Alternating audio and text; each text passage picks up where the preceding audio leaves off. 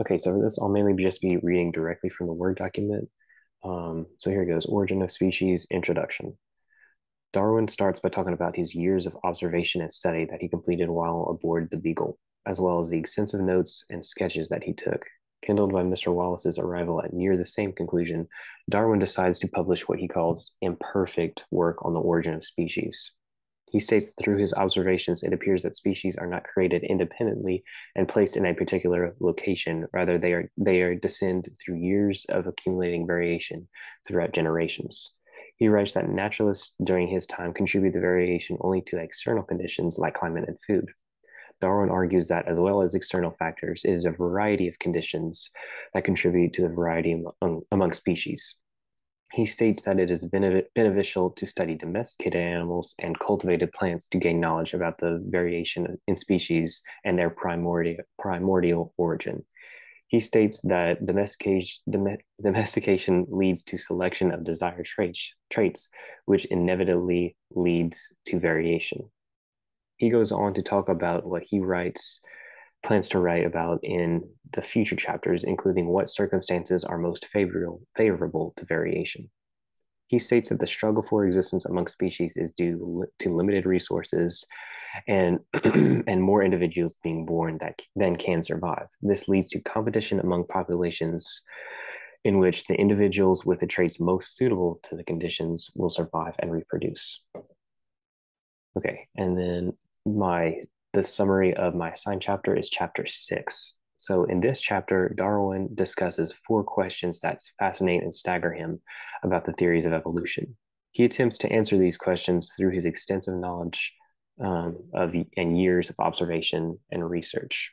I will give a brief summary of the first 2 questions.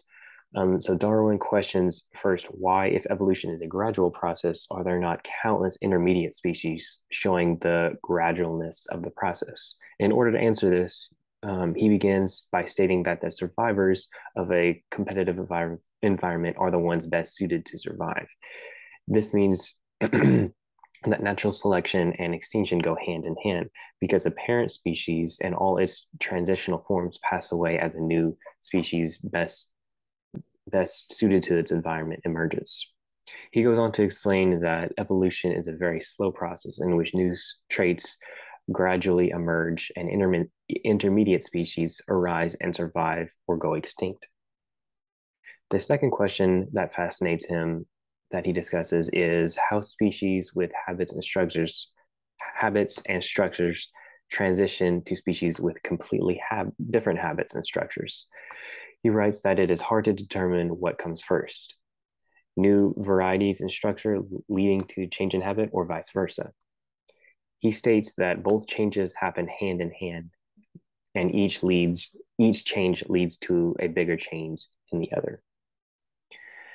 Okay, so next section is what scientific progress has been made on this subject. So here it goes. In their article, Tavares et al. Studies the morphological and habitual variation among 59 Orzomylan species, which is South American rodents, and observed that diversification of movement habits contribute to the morphological evolution over time. By viewing the bone structure, they observed different shapes of both the hind limb and forelimb and concluded that some differences in the various species of locomotion habits led to the gradual change in their physiological structure. They also noted that many changes in the shapes and sizes of the limbs was directly impacted by the size of the species.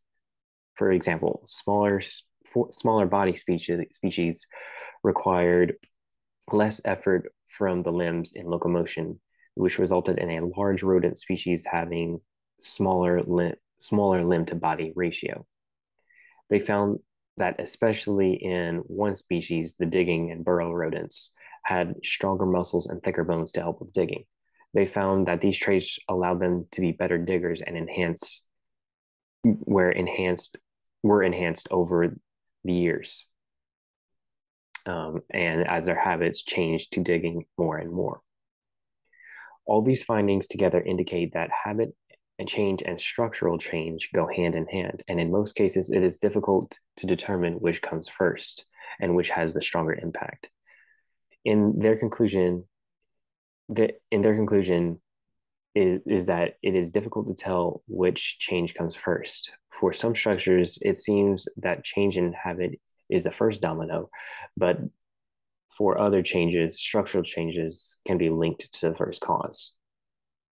Okay, and then the next section, in their article, Lee et al. Researched the evolution of how owls become nocturnal. Ancient owl species that are now extinct were believed to be diurnal, awake during the day. The popular conclusion is that owls became nocturnal was due to changes in their diet and diet activity patterns, which forced them to hunt at night. In their study, they state that this conclusion doesn't quite capture the full story. In their research, they study ancient owl fossils and compare the various changes in their structure that might have contributed to this change in habit. They found that among various other character changes, ancient owls had a stronger orbital structure, which supports the hypothesis that these extinct owls were awake during the day. Did these changes to nocturnal habits happen after the change in diet? This is a difficult question to answer, but Lee et al. Seems to conclude that both the habit and morphological change impact one another and seem to go hand in hand. Overall, it seems to me that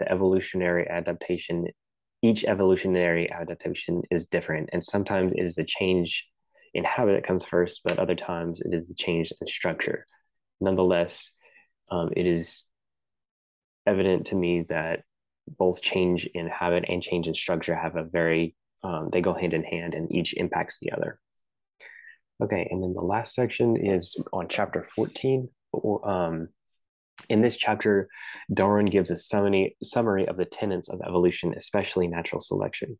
He starts with saying that there are many things that he does not understand about evolution and that many arguments can be made against him.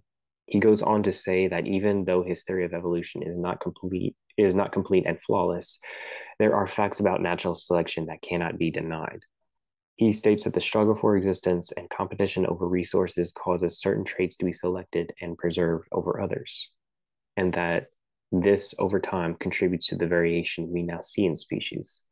Darwin states that the truth of these propositions I cannot think be disputed. Darwin states that the gradual changes that are now more favorable for survival are passed down to generations. And over time, these changes give rise to new species that contribute to the amazing variety we now see. Overall, his theory was based on years of research and hard work and very well articulated and explained. So that's it. Thanks.